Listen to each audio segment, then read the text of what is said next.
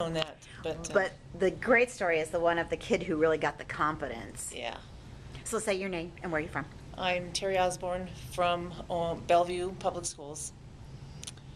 The story I have is about how storytelling can make a difference. And in the kindergarten classrooms, we maybe spend 50% of our time telling stories. We don't always get to tell stories, but reading stories and telling stories is a great fun thing to do. So one time I was reading a story, which I like to read every year, and it's called Hooray for Wadney Wat, and it's by Helen Lester.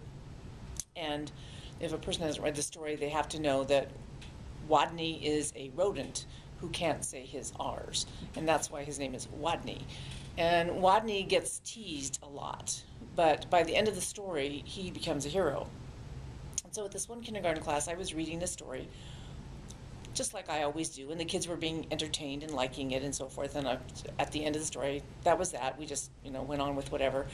And maybe 3 weeks later, we had a PTA activity, and a mom came up to me and she said, after you read that Rodney Rat story, or Wadney Wat, my daughter came home and she told us the whole story. She just loved it.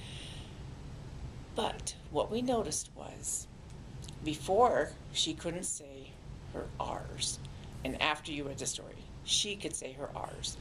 So how would I expect to have an impact on something as simple as that by reading a story?